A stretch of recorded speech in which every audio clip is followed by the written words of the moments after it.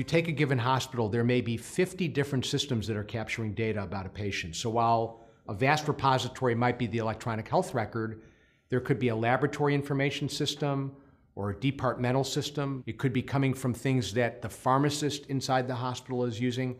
And so all that data comes together into one set, large amounts of data that's captured about an individual and then a population of individuals, oftentimes on a de-identified basis where insights can be drawn.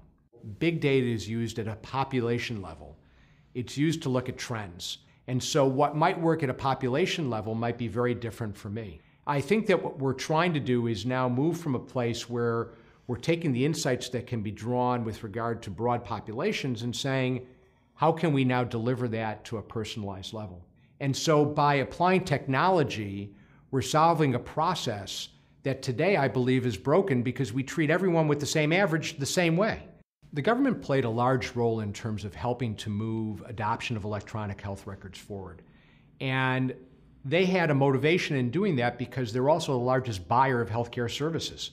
They wanted to understand, from an effectiveness standpoint, which treatments or which procedures might result in better outcomes than other solutions. And we're at a place now where the private market, commercial insurers have started to move in this realm as well.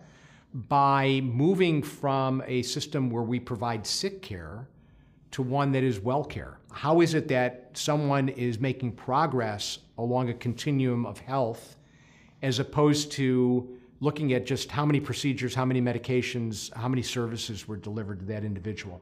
We can't continue to have 20+% of our gross domestic product go towards paying for health. There are many states who literally are cutting back on road repairs and fire and police protection because they're spending so much on healthcare benefits.